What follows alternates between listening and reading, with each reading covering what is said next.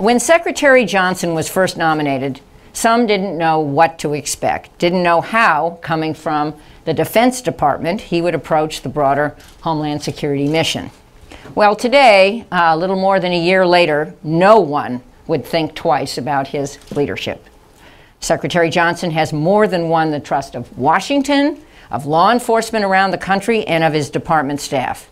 He's a rock star at this job. He's led DHS through stiff challenges, focusing on major strategic priorities like cyber, addressing with compassion the child migrant crisis, and first and foremost, protecting the homeland against a very sophisticated terror threat. The threat we face today is very different from the one that we confronted on September 11. It's less hierarchical, more diffuse, in many ways more innovative. That's the new danger. The new jihadists collaborate opportunistically across organizational lines.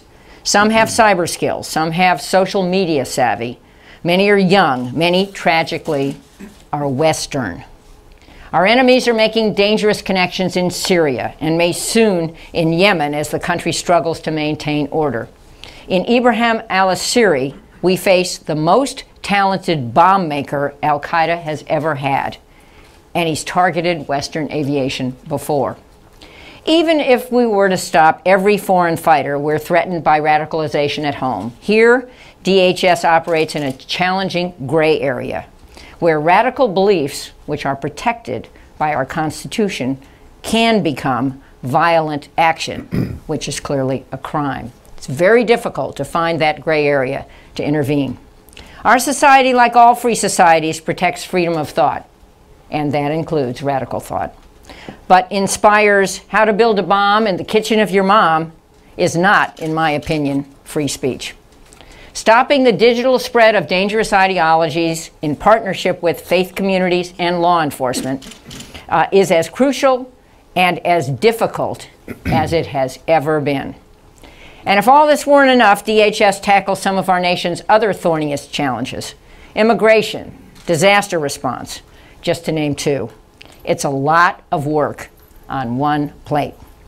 One of Jay's first trips as Secretary of Homeland Security was to the Port of Los Angeles, which, with the Port of Long Beach, is the nation's largest container port. Surely the challenges there are huge. I joined him on that visit, my former congressional district, and we did a helicopter flyover. Then the Marine layer rolled in, and we were unable to land. What a metaphor for the DHS mission, navigating through the fog. Of course, we persevered, and so has DHS, ably led by Jeh Johnson. It's our honor to have him at the Wilson Center for the second time to address the state of Homeland Security. Please join me in welcoming Secretary of Homeland Security, Jeh Johnson. Stay here. I'm staying here. Thank you very much, Jane. Good morning, everybody. Good morning. Let's try it again, please. Good morning, everybody. Good morning. Okay. I want to start with a family photograph. Oh, I have to get out. From 1966. You won't believe this. Yes, you want to see this, Jane. Yeah, I do. I do. This is me and my kid sister in 1966. I was 8 years old, standing next to my dad's 1966 Buick convertible. The most striking thing about the photograph is that as recently as 1966, a private, everyday family of tourists like ours could drive our car onto the grounds of the U.S. Capitol and park it with no inspection or prior notice, just a few feet from the building. This is the same spot today. The public parking lot is gone, replaced by a few black Suburbans, police vehicles, and heavily armed members of the Capitol Police. Sadly, there are threats to our Homeland Security today that did not exist in 1966. The department of which I am Secretary is responsible for addressing those threats. A year ago, I stood here and spelled out my vision for the Department of Homeland Security. I was then new to the job. Now, a year later, I'm here to provide a progress report on our efforts with the benefit of a year's experience. I thank Jane Harman and the Wilson Center for once again providing me with the forum for this speech. Jane Harman is a wise supporter, advisor, and mentor. In this town, people like her mean a lot to people like me. We could not govern without you. Thank you and the Wilson Center for everything that you do. On New Year's Day, I wrote out a set of New Year's resolutions for the senior leadership of DHS. At the top of the list were things that go to the manner in which we conduct business and deliver Homeland Security. The reality is that DHS is a very large conglomerate of 22 components that is only 12 years old. We are a large bureaucracy. We are still finding our way, but we are headed in the right direction. First, over the last year, we've filled almost all the senior level vacancies that existed in our department. Just prior to the time I took office a year ago, the Department of Homeland Security had no secretary, no deputy secretary, and vacancies at a number of senior level positions. We now have a secretary, a new deputy secretary, Alejandro Mayorkas, a new undersecretary for National Protection and Programs Directorate, Suzanne Spalding, a new undersecretary for Intelligence and Analysis, General Frank Taylor, a new undersecretary for Science and Technology, Dr. Reggie Brothers, a new commissioner of Customs and Border Protection, Gil Kurlikowski, a new director of Citizenship and Immigration Services, Leon Rodriguez, a new assistant secretary for Immigrations and Customs Enforcement, Sarah Saldana, a new chief financial officer, Chip Fulgham, a new director, a new deputy director, a new deputy administrator of FEMA, Admiral Joe Nimich, a new inspector general, John Roth, a new assistant secretary for Legislative Affairs, Brian DeValance, and a new assistant secretary for Public Affairs, Tanya Bradsher. We are actively working through slates of candidates to fill the vacancies that have arisen this past year, a permanent director of the Secret Service and a new administrator of TSA. I see the last one, John Pistol, sitting back there. John, good to see you again. We are restructuring the whole manner in which we make decisions within the Department of Homeland Security. In April, I directed a Unity of Effort initiative, which has brought about a more centralized and integrated process for making budget decisions concerning budget request, acquisition, strategy, and other department functions. We are moving away from decisions made in stovepipes. As part of this initiative, we have created a Joint Requirements Council consisting of senior leaders from the DHS components to identify and recommend investments to maximize efficiency. We have also realigned 7 major DHS headquarters functions to consolidate like functions and promote efficiency. Next, as I said here last year, we are committed to greater transparency. Government transparency breeds credibility and competence. Government secrecy breeds suspicion. One of our executive actions that the President announced on November 20th is to direct our Office of Immigration Statistics to collect, maintain, and report consolidated DHS-wide data on the number of people we apprehend, remove, return, or repatriate every year in a manner that can be made public. Here again, we've been far too stovepiped in how we collect and report this information. I applaud Chief Fisher back there for making public the Border Patrol's use of force policy last year, and Commissioner Kurlikowski for making public the recommendations of the Independent Police Executive Research Forum about use of force by the Border Patrol, 2 documents long sought by the media. The Deputy Secretary and I are on an aggressive, multifaceted campaign to improve morale within components of DHS. In October of last year, we restored the Secretary's Awards Program, which has been dormant since 2008, to recognize more than 300 employees who have made outstanding achievements across DHS. Next, DHS is one of 16 departments and agencies on GAO's so-called high-risk list. We are on a path to get off that list soon. Indeed, GAO has informed us that our interactions with it serve as a model for how other federal agencies can work to address GAO's high-risk designations. We have improved the department's responsiveness to Congress. This, despite the challenge of, depending on how you count, 92 committees and subcommittees of Congress who claim an oversight role over this department. Members of Congress on both sides of the aisle, including some of our biggest critics, have taken note of our increased responsiveness.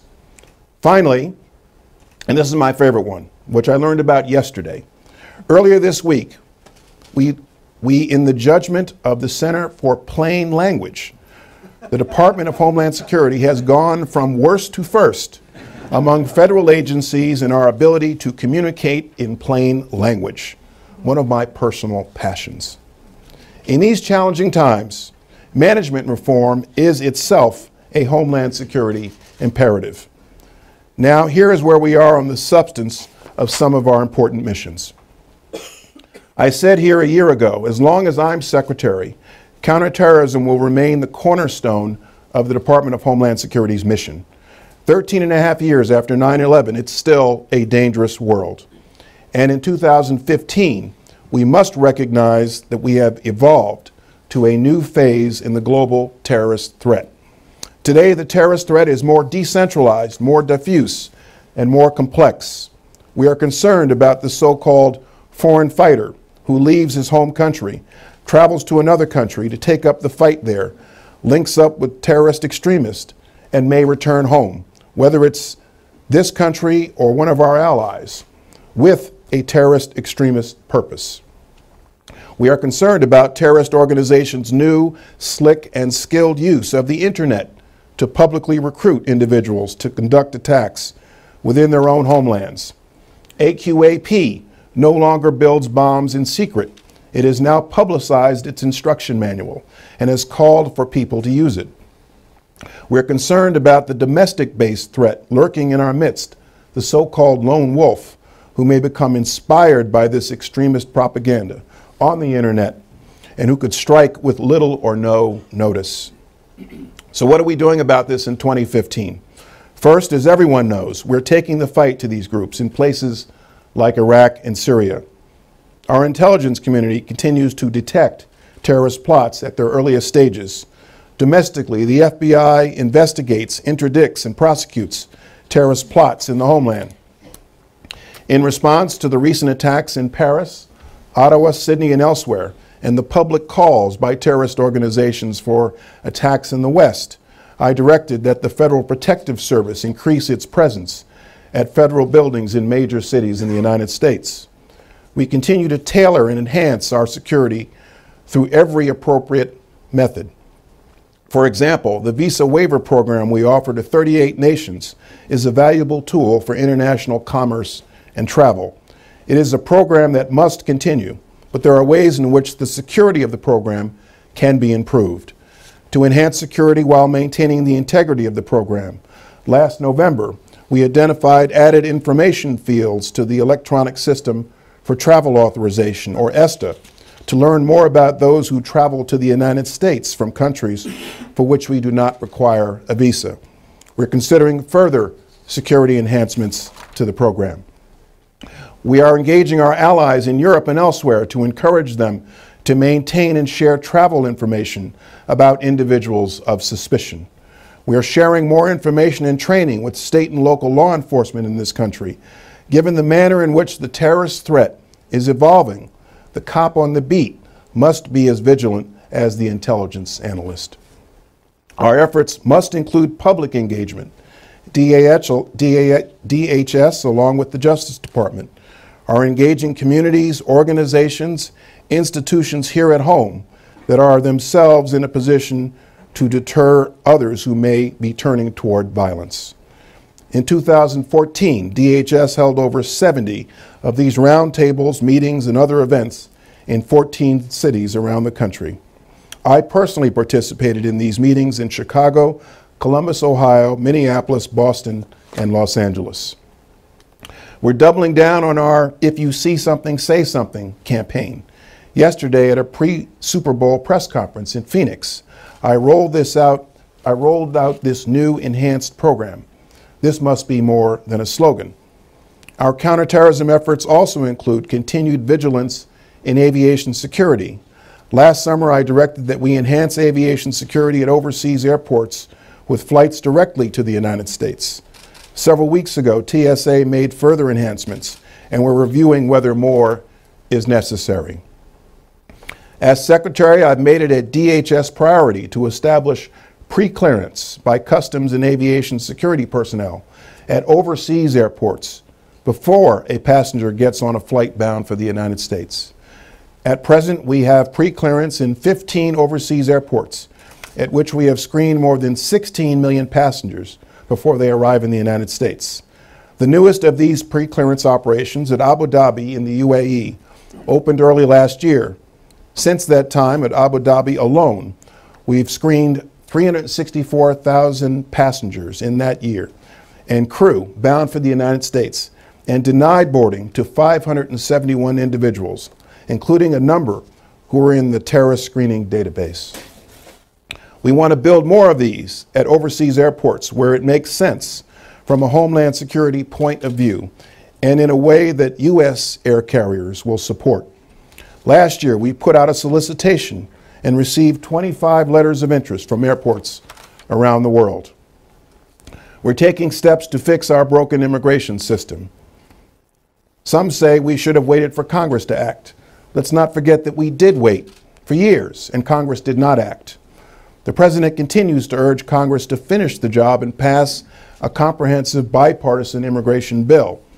He is willing to work with any serious partner, Democrat, Republican, or Independent, who wants to fix the system.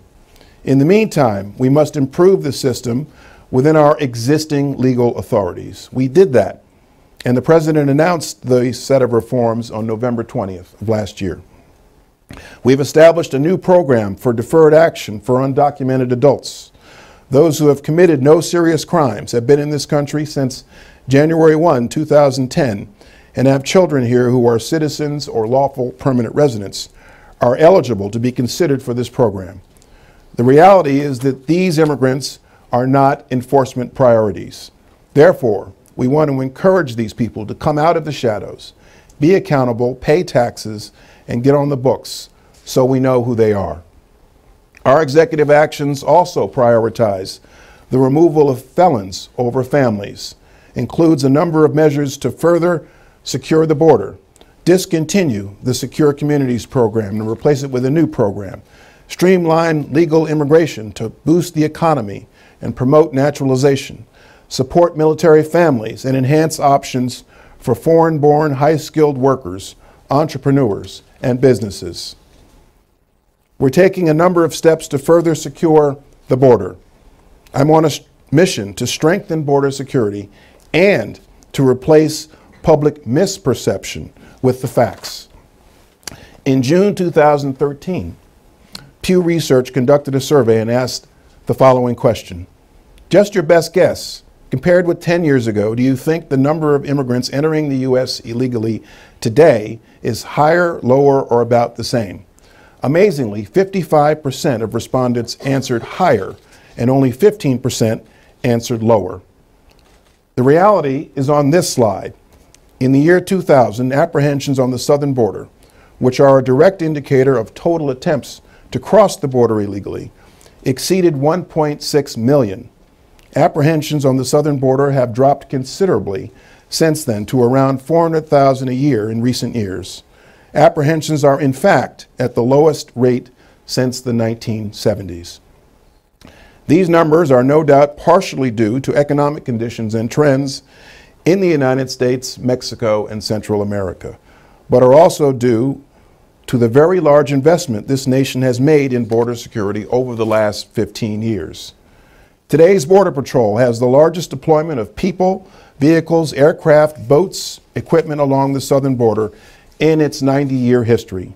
This includes a budget of $3.5 billion, a total of 23,000 personnel, and 20,833 Border Patrol agents. Without a doubt, we had a challenge last summer with the unprecedented number of unaccompanied children and others who crossed a narrow area of our southern border into the Rio Grande Valley in search of a family member and a better life in this country. we responded aggressively with more people and resources on the southern border. Beginning in mid-June, the numbers of unaccompanied children crossing the southern border declined sharply and are now at far lower levels. But we are not declaring mission accomplished. The President and I are committed to building an even more secure border and a smart strategy to get there. Much of illegal migration is seasonal. The poverty and violence that are the push factors in Honduras, Guatemala, and El Salvador still exist. The economy in this country, a pull factor, is getting better. There is still more we can and should do. We are pursuing a risk-based strategy for border security. This means focusing resources where our intelligence and our surveillance tell us the threats exist. This is a smart, effective, and efficient use of taxpayer resources. There are more aircraft, surveillance, radar technology, and other equipment that our experts have determined we need, which we've requested for fiscal year 2015. In December, we opened a new family facility in Dilley, Texas, that will house up to 2,400 individuals. We are continuing aggressive public awareness messaging in Central America and elsewhere. This Know the Facts campaign was launched on January 5th. On January 21st, I wrote another open letter in Spanish language press to repeat the message. Finally, we've launched a Department of Homeland Security-wide Southern Border Campaign Plan. We are doing away with the stovepiped approach to border security.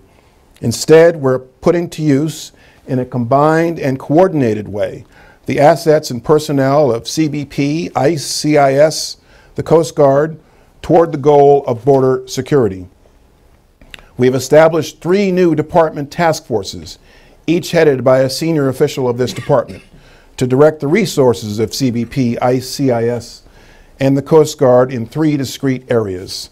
The first, Joint Task Force East, will be responsible for our maritime ports and approaches across the Southeast. The second, Joint Task Force West, will be responsible for our southwest land border and the west coast of California. And the third will be a standing joint task force for investigations to support the work of the other 2 task forces. A key part of our mission is to facilitate lawful trade and travel. This is vital to commerce in our economy. The President is committed to this. Last year, TSA continued to expand the very popular TSA PreCheck program, which Administrator Pistole spearheaded, enrolling 800,000 new participants. At the same time, TSA screened 653 million total air passengers, 14 million more than the year before, 443 million checked bags, and 1.7 billion carry-on bags. I didn't know that much even existed on this planet. Last year, CBP screened 374 million passengers at land, sea, and airports, an increase of 4% from the year before, and enrolled an additional 1.25 million travelers in our various trusted traveler programs to bring total enrollment to 3.3 million members. In 2014, CBP also processed $2.4 trillion in trade, an increase of 4% from the year before, and 25.7 million cargo containers through ports of entry, a 4.5% increase from the year before. We're working with Canada and Mexico on programs and initiatives to facilitate the lawful and secure movement of goods and people between our countries. In response to President Obama's executive order, DHS is leading a 47-agency effort to create a national electronic single-window trade processing system for importers and exporters to do business with the United States. We're working to modernize in other areas to promote lawful trade and travel. We need to make strides in cybersecurity. Through our National Cybersecurity and Communications Integration Center, or NCIC, DHS is responsible for assisting and sharing information with the private sector concerning cyber attacks and threats, and for securing the civilian.gov networks. I was pleased that last year Congress provided bipartisan support for our efforts with the passage of legislation which codifies DHS's authority to assist the private sector, codifies DHS's authority to assist other federal agencies, and legislation to enhance DHS's ability to hire cyber talent. We need to go further. On January 14th, President Obama came to the NCIC and announced his administration's support for more cybersecurity legislation that will ensure our economic prosperity, national security, and individual civil liberties. We're proposing legislation to encourage the private sector to share cyber threat indicators with the NCIC, protect the private sector with limits on civil and criminal liability when they do, require businesses to notify victims and the government when there is a data breach at that company, and enhance criminal penalties for cyber crime. The Secret Service is the finest protection service in the world. No other agency of any government in the world could protect 135 world leaders all at once when they gather at the UN General Assembly. The Secret Service does this each year with great professionalism and without incident. The Secret Service continues to enjoy the President's trust and confidence as it protects him and his family. It has built tremendous talent and capability to pursue cyber and financial crimes. However, recent events have highlighted the need for change. In October, I appointed an independent panel to take a hard look at the Secret Service. In December, the panel reported its findings back to me. Those recommendations were astute, thorough, and fair. A number of security enhancements have already been made and implemented by Acting Director Clancy. But the Secret Service must also commit to longer-term and more systemic change. For my part, I'm committed to sustained and encouraged oversight of the Secret Service to ensure that it has what it needs to get its job done. Last year, our Federal Law Enforcement Training Center trained over 59,000 officers and agents from federal, state, local, and tribal and international law enforcement. The Coast Guard, we're ensuring that the Coast Guard has what it needs to get the job done. These are exciting times for the Coast Guard, as it is replacing its aging fleet with new vessels. 4 new national security cutters are in service, and a 5th will be commissioned this summer. 12 new fast response cutters have been delivered and are making a difference every day in South Florida, and we're more than halfway to completing the replacement of our fleet of agent patrol boats. Meanwhile, the Coast Guard is in the design phase of a new mid-size offshore patrol cutter. I'm committed to ensuring this project is affordable before going forward with the selection of a general contractor and production. FEMA has become the premier emergency management agency in the country and has earned the confidence of federal, state, and local leaders throughout. In the year I've been in office, I have personally had the opportunity to observe this at disaster recovery sites. Finally, DHS cannot pursue all these important missions alone. I cannot print money. I cannot appropriate money. We need a continued partnership with Congress. We need a fiscal year 2015 appropriations bill. At present, DHS is operating on a continuing resolution, which expires on February 27th.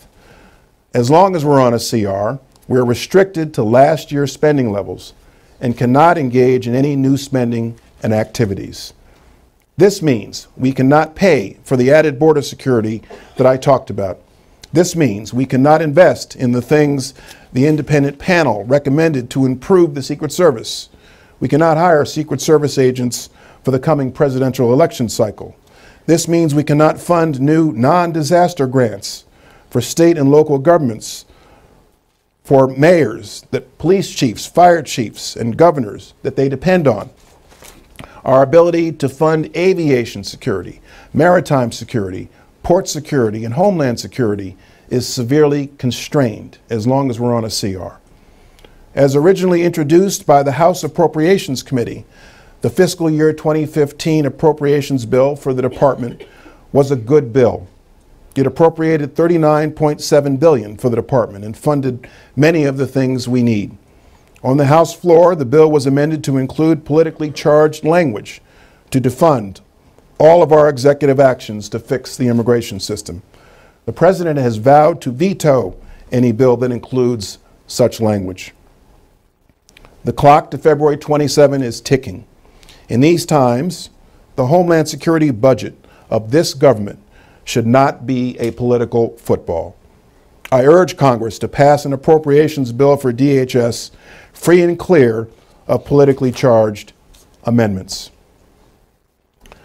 I will end with the very last two words I ended last year's speech with.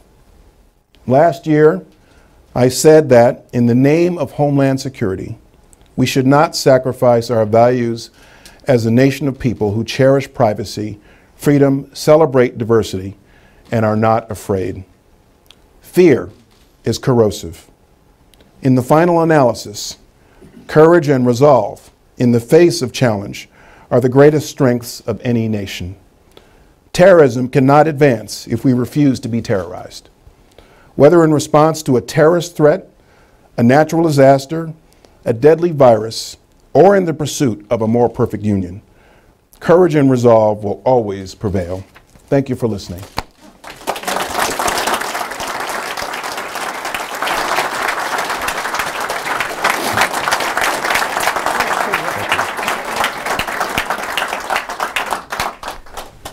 Well, let me applaud you for the second year in a row, Jay, for that fine ending of your speech. I think it speaks to the values, certainly of the Wilson Center, and it speaks to the values of people in this room and listening over the airwaves and in overflow rooms in this center and elsewhere.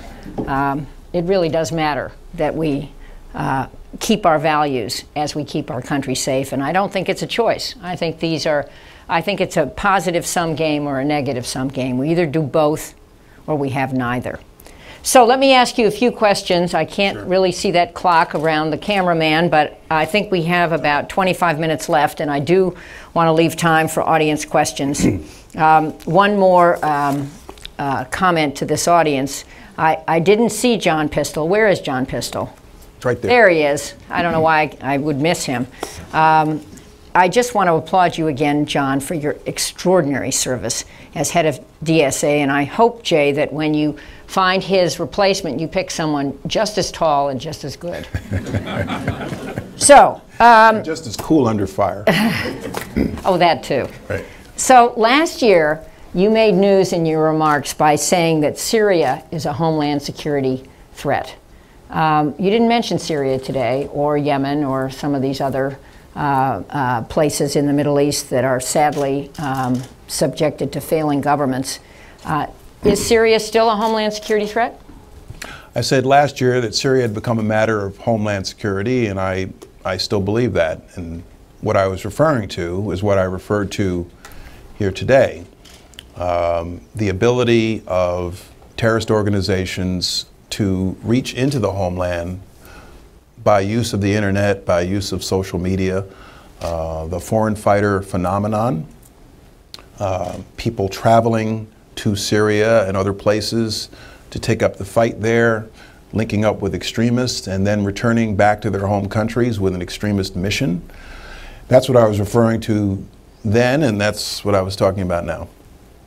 Well, that segues to a second question, and that is about our visa waiver program. Right. I think most people here remember, I certainly remember why we enacted that program. It has built bridges to many countries. It has created goodwill about America. However, it has recently created fear that some of these so-called foreign fighters who have pledged allegiance to ISIL or Al-Qaeda and have gone into Syria and elsewhere could return on their clean passports to Europe. Most of them come from Europe. Less of them come from the United States, but then go from Europe here.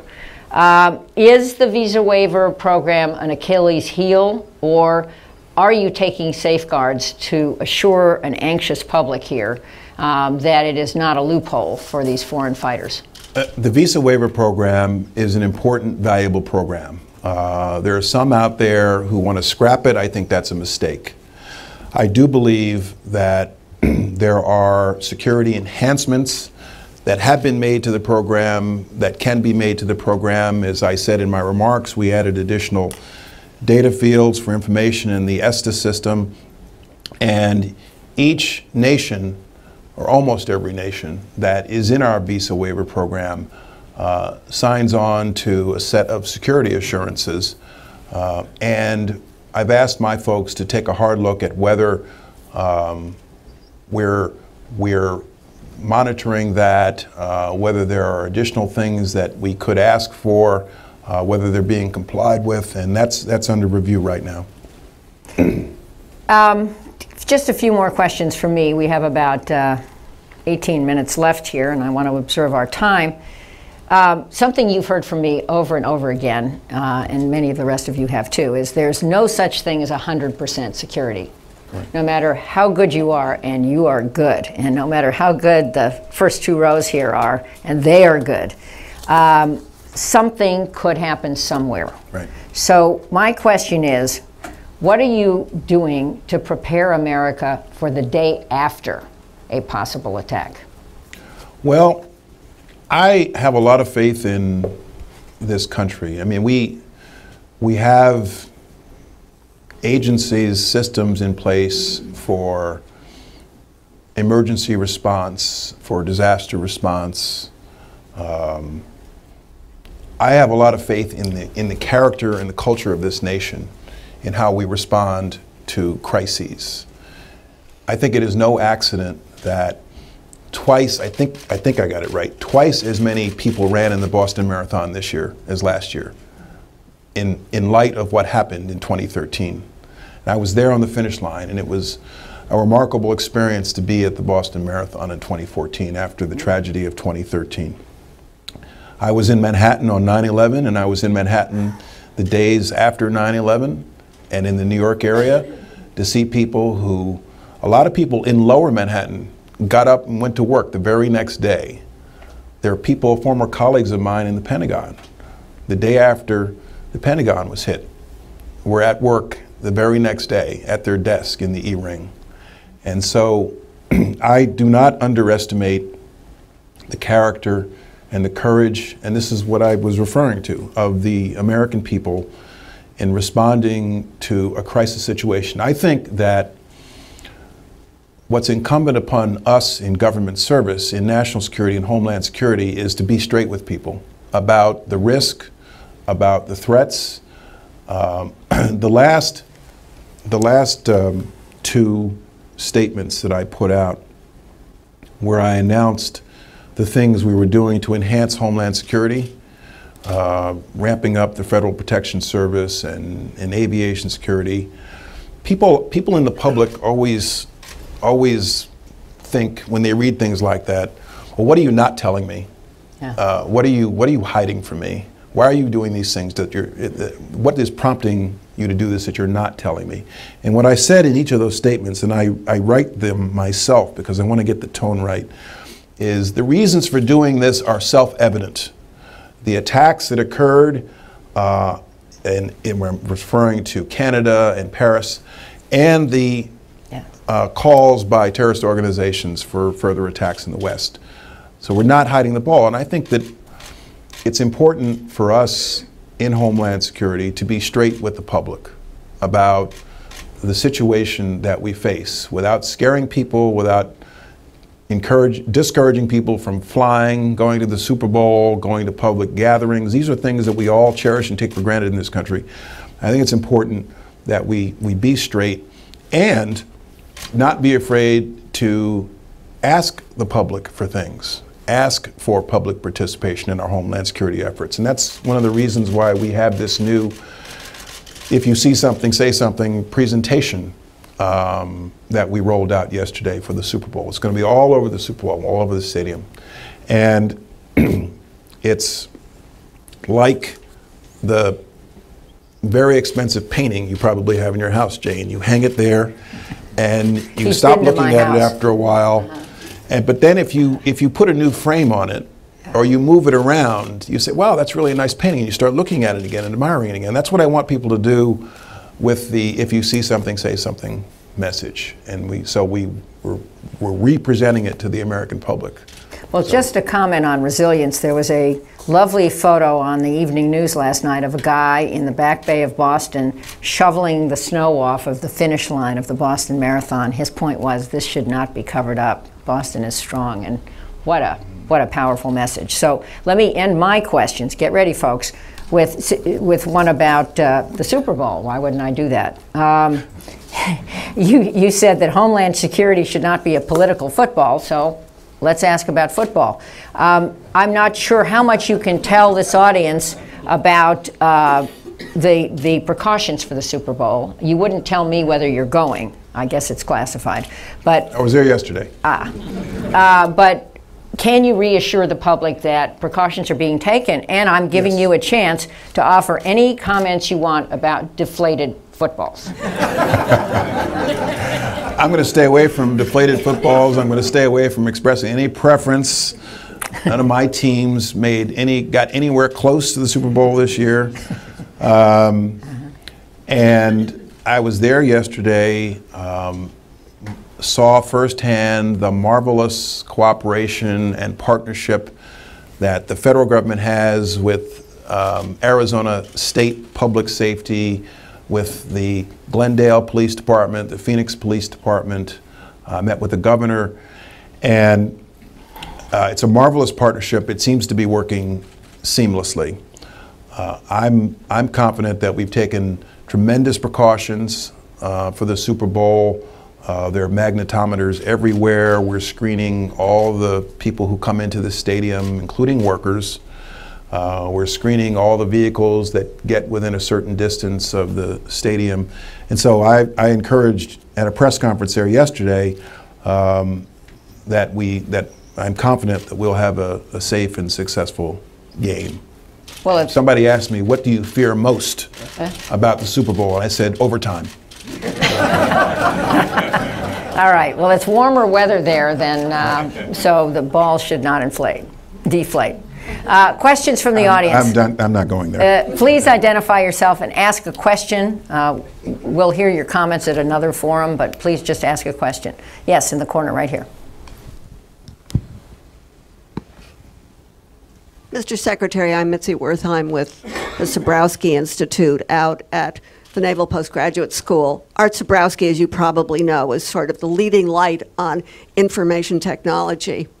I'm working on a project with the Naval Academy on trying to expand the knowledge of the threats of information technology without making everyone feel the way I felt as a child. I had to dive under a chair. Yeah. Ask your question. Well, Nancy. my question is, how do you tell that story to let everyone understand how tenuous we are in terms of what can go wrong? Everything from, I mean, when we started working at this, guns that could just put out a Thank you. Yeah, got it. You get the idea. Okay. I think that this goes back to what I said before. I think we have an obligation to be straight with the American people and realistic. And when we present challenges and threats, I think we also have to present the solutions too. So when we talk about the terrorist threat globally, I also want to talk about in the next paragraph, here's what we're doing about it. And go through the things that we're, you know, okay, it's good to bring the public the problem, but I think we owe the public the solutions as well. And I'm not of the school of thought that you just tell the public about all the threats without also telling the public about, okay, we're doing this, we're doing that, we're doing this, we're doing that. And I think that's key. Question over here. Thank you, Jane. Mr. Secretary, my name is Bassam Barabandi. I'm from Syrian American Council. We are the largest Syrian American organization in the United States. We are covering 13 states. We would like to thank your department about everything they are doing with the Syrian. At the same time, I just handed your protocol guys a letter from the Syrian American community saying we would like to be partnered with you. The extremist is our enemy. I know Syria is a focal point for all the terrorists. It's our enemy as much as your enemy. We are all from the same nation, and we are looking forward to work more with your department. Thank you. Earlier last year, when I was in a Chicago suburb, I visited a with leaders in the Syrian American community. I was impressed by the cohesiveness of the community, and I've been doing a number of engagements in the community around the country, as I mentioned, to talk to people about their issues with the department, talk to them about public awareness, public participation in their efforts, and I want to continue to do that. So thank you for your comments. In the far back, last row, then we'll go to you. Hi, my name is Tara McKelvey. I'm with the BBC. I'm wondering if you can tell me about the conference that's planned in February on countering violent extremism and cooperation that you have with UK officials or with people in other countries. Well, I'm going to the UK next week to meet with several of my counterparts. And I suspect that one of the things that will be on our agenda is ways in which we can engage the community further in our respective countries. We've had that conversation. One of my engagements, I believe this one was the one in Columbus, Ohio, a mayor from Belgium was actually with me. He wanted to see how we do it here in this country. And so that's a level of international discussion that I think is becoming all the more important. As the Homeland Security challenges we have evolve to a more domestic-based type of challenge, I think it becomes all the more important that we have these community engagements, that we partner with state and local law enforcement, and we encourage public participation in our efforts. So, if I could just add a follow-up question to that, one of the differences, at least it's alleged, between France and us is that we have made a lot of effort to assimilate communities, especially Muslim communities in the United States. The comments from our friend from Syria, from the Syrian organization, are evidence of that. Are more efforts planned? Are you planning more, or are most of these happening at the local law enforcement level? I'm certainly aware that in Los Angeles there is a number of these efforts that are quite successful. Well, we're definitely planning more. We've ramped up our efforts in the last year. The Department of Justice, the FBI is doing the same thing. I think it's what happens when I do these things is I'll go to a city, and the county sheriff will be there, the area police chiefs will be there, a couple of members of Congress will be there, and community leaders will be there. And in the Muslim community, I've learned a lot from these engagements. In the Muslim community, they have a lot of issues with airport profiling, how we administer our immigration laws. They tell me about some of the discrimination that they face, which always spikes after an attack overseas. Some of the issues that even their children face going to school. And, you know, I really feel for these people. What I say back to them is, I hear you, and I know that there are things that we should work on in my department, but I want to ask you to do something, which is, it's all of our homelands, and it's our public safety, your public safety. We all have a vested interest in it, and so we want to see you build bridges with my department, with this sheriff, with this chief, this mayor, this assemblyman, this member of the county legislature here, so that if you see trouble in your community, you'll think to contact one of us. Well, that works. There's a lot of evidence that that works. Question in the back over here. You. Hi, Catherine. Oh, Catherine. Well, all right, and then we'll go behind you. Okay, Yeah. Fine. Can you use the mic better, please? Hello, Catherine. Hi there. We're still not hearing you. I bet Catherine knows how to shout. I bet she does, but then she won't be heard over the airwaves if she doesn't use the mic. And she's an important voice, so we need her heard. All right, let's use the other mic, please.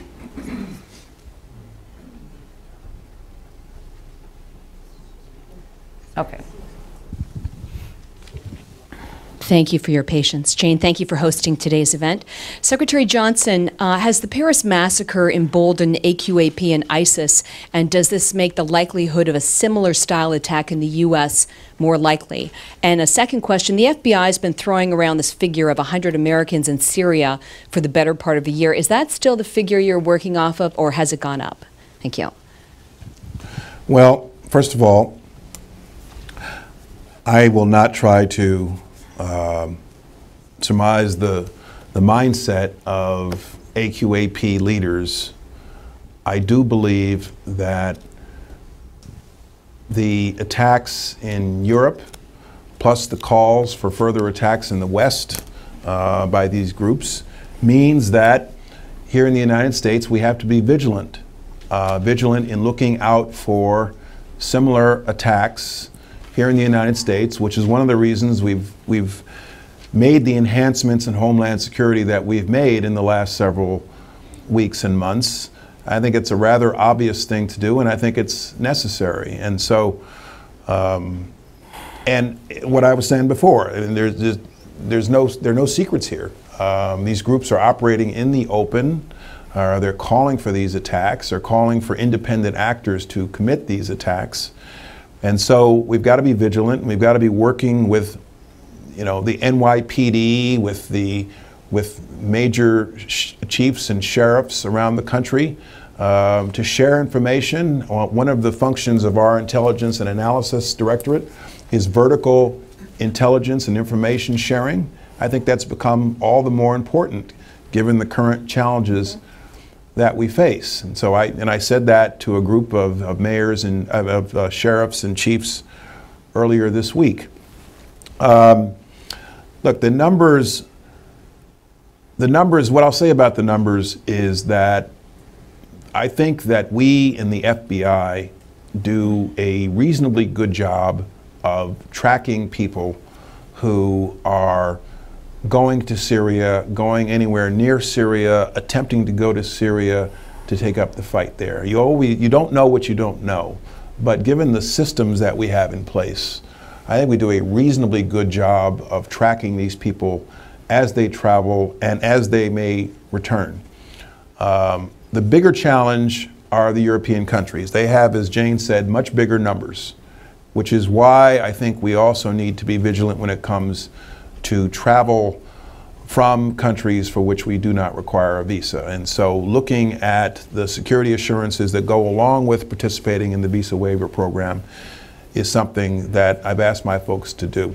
It's an important program, we should maintain it, but it's something that we should focus on.